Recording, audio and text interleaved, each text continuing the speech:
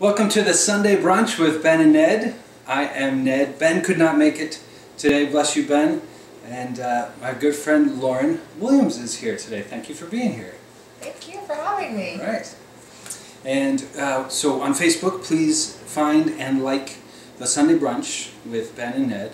And you can always leave comments there about what you're watching now, about stuff you've seen already, or about stuff you would like to see in the future. Lauren, I asked you to be on the show and came up with the topic of the conscious football fan's dilemma.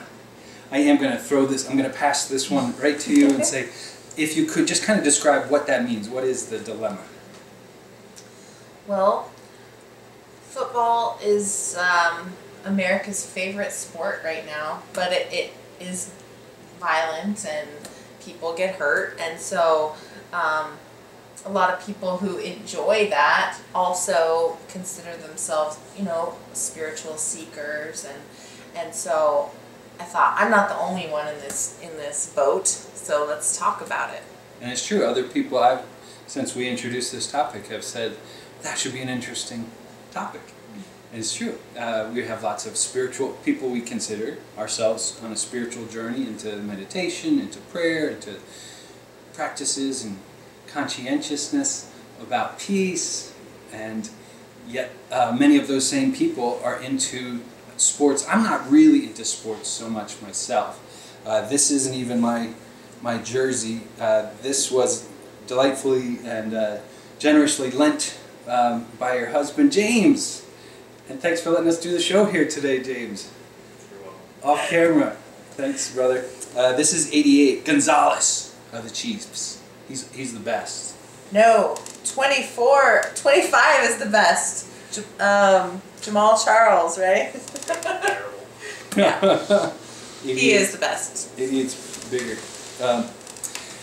So many of these people that we're talking about, who consider themselves on a spiritual path, are into sports like football or other, potentially violent or combative sports, boxing. Somebody asked me at work the other day, do I like mixed martial arts? and I was really confused. And it's a person I consider a spiritual person. He prays a lot. I pray a lot. And I didn't even, what do you mean, do I like mixed martial arts? Oh, like watching it and the sport and all that, and it's just such a foreign thing to me now. But I can see how it could be a conflict along those lines. Another thing that is in that category, I think, are violent movies. Absolutely. Which is a huge part of our world. And I think that stunt people, stunt men and women that do all the dangerous things, they probably get injured too. I'm sure. But it's the same thing as football players, where we just say, what, you're paid for this, you're an adult, you assume the risks. I think that's kind of what, the agreement that we're comfortable with. Sure. in this society, I guess. But it's worth looking at if it's a big part of my life, being a football fan. Now, eventually we're going to come to some conclusions and how to possibly resolve that dilemma or seeming conflict. Or maybe we won't. This is simply a question out there. We might get around to resolving it. But tell me how you became a football fan. Well, I was dating a beautiful man named James Williams, who is in our audience today, and we were so busy falling in love that I kind of overlooked the fact that he was a football fan. So after we got married and moved to Missouri is when it really became clear, and I really resented it. It made me angry. I didn't want it to be a part of my life. I didn't know if I could accept it. But I was working at Silent Unity at the time, so I just decided to pray about it, and I asked God to open my heart to what was... the most simple way to put it is I asked God to open my heart to football. Wow. And to be able to see everything that was there that people obviously value and enjoy. So I was inspired to learn all the rules, and read Football for Dummies, and really started getting into it, and really did start to see what was there, why people enjoy it, and there's a lot of human interest stories too, where people that, especially young men, I'll just say, since it's pretty much men, Sure.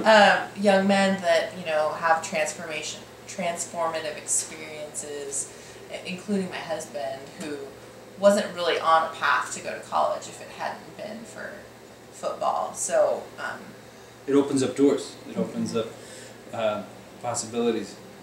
And I would say unity consciousness, in that it's not an individual sport. Mm-hmm. It's something that is greater than yourself, that you commit to, and teamwork is a way of putting it, but it's also could be described as unity. Absolutely. And sports in general, and certainly football, is where many young people, many teenage males, I suppose, especially learn, discipline, focus, teamwork, harmony, goal setting, drive towards potential, and focus. So definitely, I mean, sports. For me, growing up in my teenage years, for a little while it was sports, but then it was martial arts. But that same idea. Speaking of conflict, the potential conflict of loving peace and being spiritual, and the idea of combat or violence. That's basically why I gave up. I retired from martial arts. That was my career. I just couldn't. And so from the martial arts, learning more about spirituality, that opened up the way to being a pacifist. And eventually I couldn't get passionate about what I was teaching any longer. It just didn't work for me. So many people it does. Many people, they find a way to be that peaceful warrior, that peaceful and literal martial artist. So because of your husband, that opened up the way for football for you. Love. Your love for football. Well, love is what opened the door. Aww. For more love of football. I had a choice. I could, decide to continue to resent it and have it drive a wedge between me and my husband, or embrace it. And I really have fully embraced it. I really do enjoy it, and I look forward to football season. Now, likewise, does James love quilting now? as we can get into that stuff. Yeah, I still have that card in my back pocket that I can use whenever I need to. Remember that I became a football fan? One of the comments we got, one of the viewers wrote in this question. Let's look it up. Talk about the difference between consciousness and conscientiousness. Isn't consciousness simply being awake? Well, when you use that term consciousness, what are you referring to in this context? To me, conscious and conscientious are pretty much the same thing, I guess, to me. That thought, that there's thought behind it. It's not something that I'm going into without considering. Sure. Awake, but not just physically awake, like you got up out of bed, but on a journey of spiritual awakeness. Yeah. Awareness of the world around us, the universe, the nature of humankind, the nature of divinity.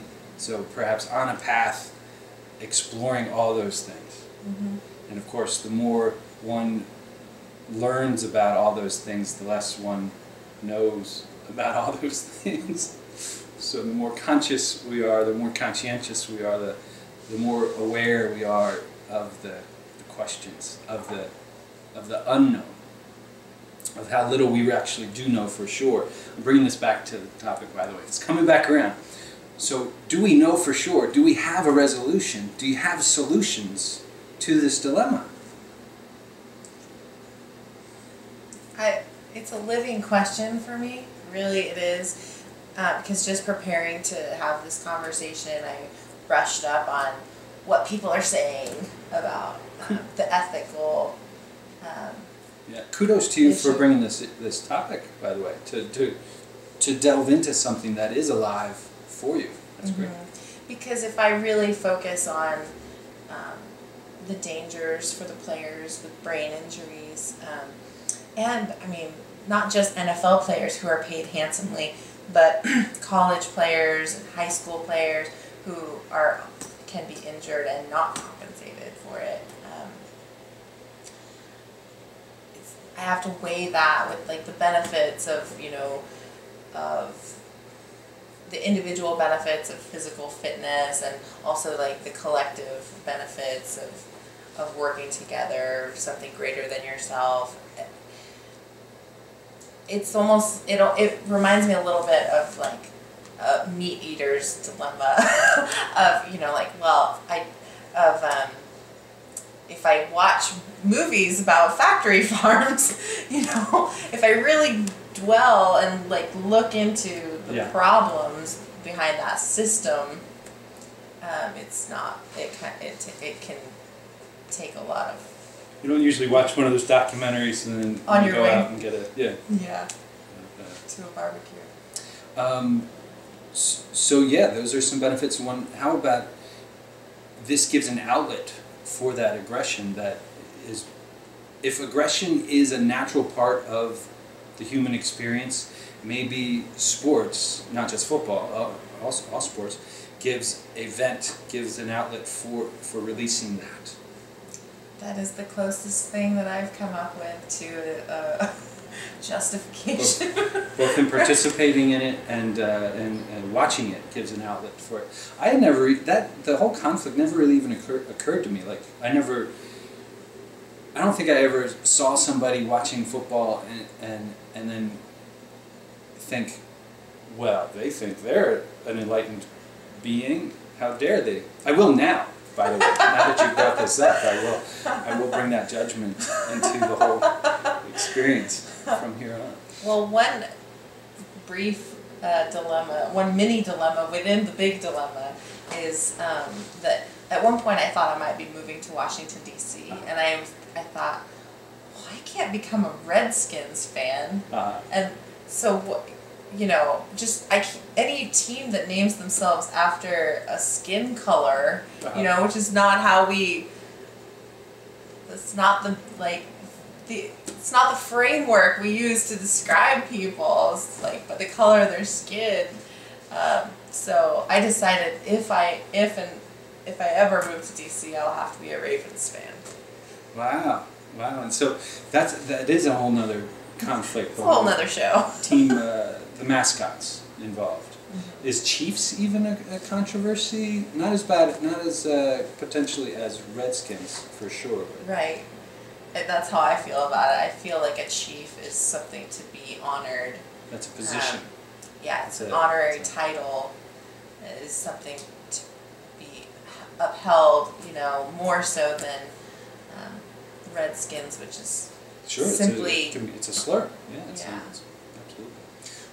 Very cool.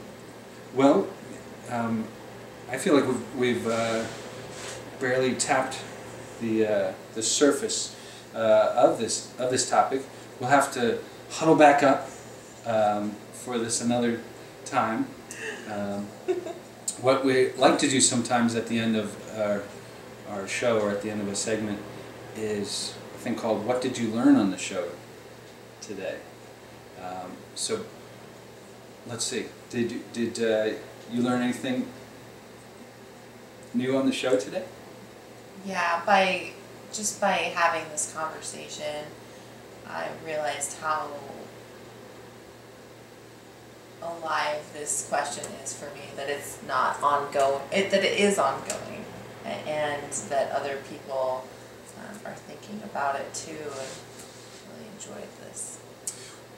Me too. I even the topic itself, it opened up a whole new area for me to be judgmental about, so I appreciate that. That's a good opportunity you don't want to miss. A whole new area to explore. A whole new area to explore. Well, this has been the Sunday Brunch with Lauren and Ned, and we also do this sometime if you want. Peace. Let's say it together. Peace.